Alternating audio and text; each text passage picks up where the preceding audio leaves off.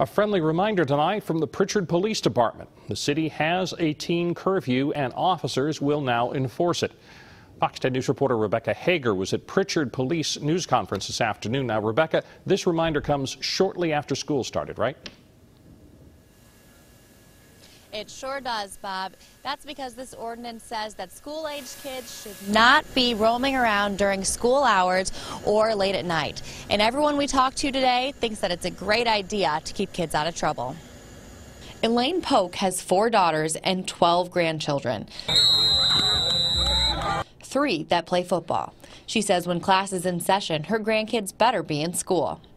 If they're not in school, they're going to get in some type of trouble. That's why they need to be in school. If they don't want to go to school, go to work.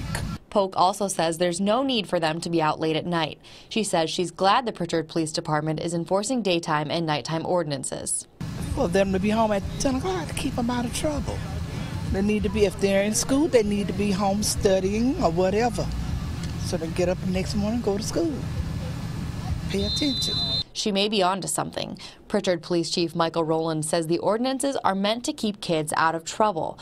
The ordinances don't allow kids to be roaming around during school hours or late at night unless they are with parents or a legal guardian. Generally, juveniles who are unsupervised have a tendency to get into things that they shouldn't get into. So this is a proactive way for the city and for the police department to try to prevent crime before the opportunity arises.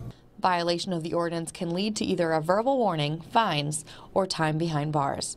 As for Polk, she says her kids and grandkids stay out of trouble, but it will be good for the community. I think it'll be good, real good.